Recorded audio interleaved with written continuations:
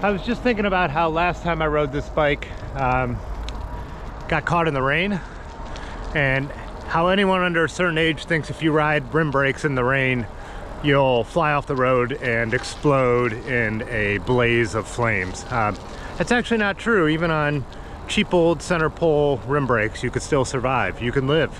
You could ride them. They'll stop you. I'm even friction shifting.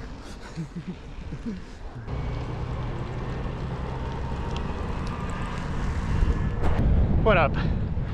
One of those days where it just got really nice and I should be working, but figured I just got to go pedal for a couple miles, some chill ride.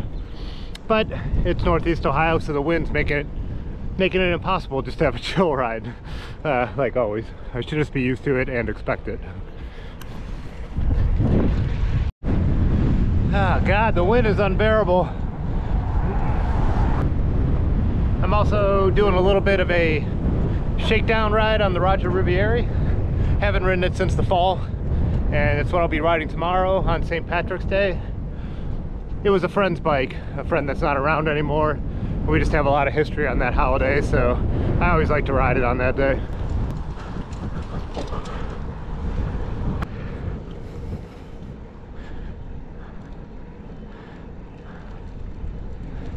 What are you doing?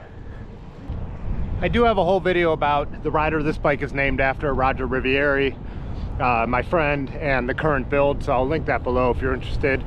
Kind of some fun history in there, kind of a sad story on both cases though, so be prepared. I did build this bike up as my original gravel bike, my first drop bar gravel bike. It's got 38s on it, and to me that was good enough. And then I also used it as my touring bike for a number of years. Did the Gap Trail on it with Aaron, a couple multi-day trips with Ben, so.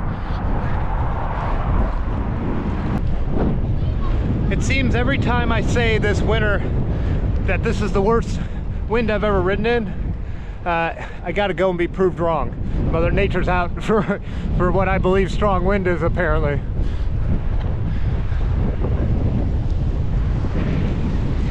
Last night though, with the group ride, it was in the low 30s. So I'll still take the wind in a little warmer, but it also is going to keep this a short ride, if you could even hear this.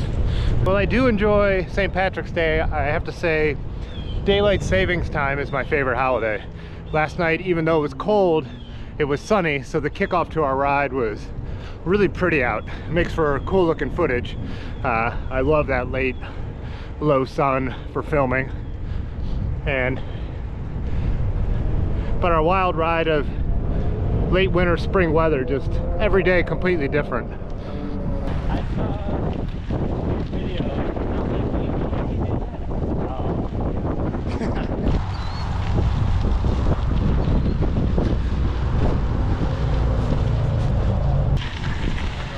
Hey.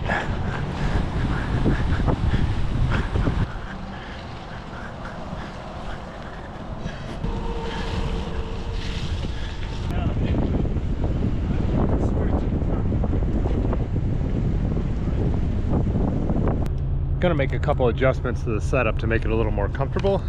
It's amazing how different the vintage road bikes feel when you don't ride them for a while, or just a road bike in general. But this being a cheap one, I always felt like it was kind of slack, but now that I almost always ride my gravel bike, it actually feels really twitchy in the front and it feels super long, so I'm going to move the saddle as well.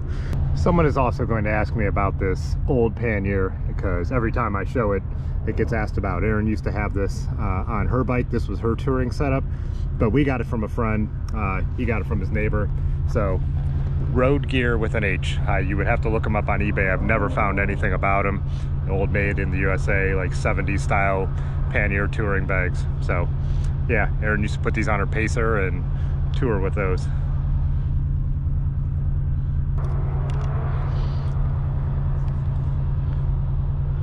So yeah, tilted the bars up a little bit.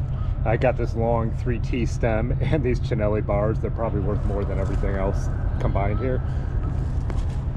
Oh yeah, what am I thinking? No saddle adjustment out here on the road. This is not going to be an Allen wrench style. It's the old school style. Have to do that when I get home so it's ready for tomorrow. Let's hit the gravel.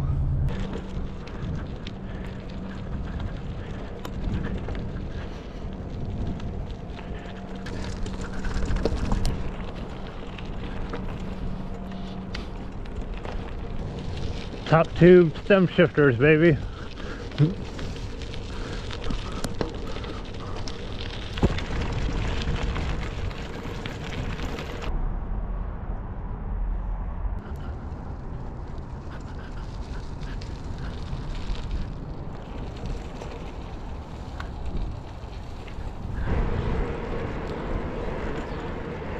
It really does only take a few miles to get used to the handling of a different bike for me. I'm so used to the slackness of my gravel bike, and the quickness of this. Steering is so different, but already used to that. It's just the position it has me in that's uncomfortable. So we'll finalize that when I get home.